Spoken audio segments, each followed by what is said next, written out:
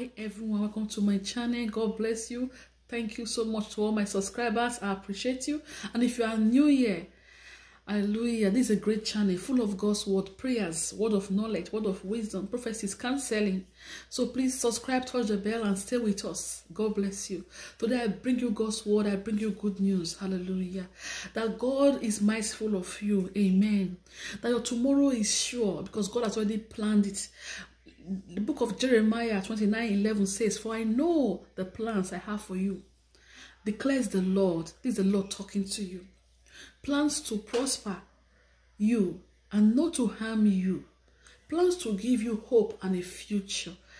Plans to give you hope and a future. You see what God has for you? This is God's word. And this word of God is for you.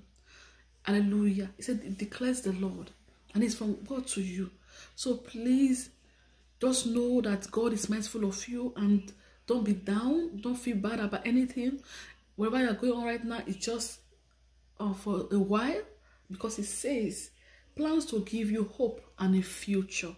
God bless you. That's what I came to give you today. And if you're not born again, what are you waiting for? Say after me, say, Lord Jesus, today I accept you into my heart. Be my Lord, be my Savior. I believe you died for me. You were buried, on the third day you rose up again from the dead. Lord Jesus, I'm now yours.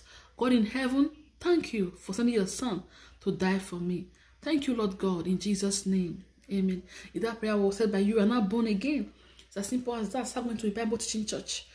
Don't say, oh, churches are fake. There are still real churches today. Tell God to guide you to one. Start going and so buy a Bible so you can also search when you have been taught in church. So see if what you have been taught in church is in line with the word of God. And stay with us here by subscribing, touch the bell, click the like button. I'll see you next time. Bye.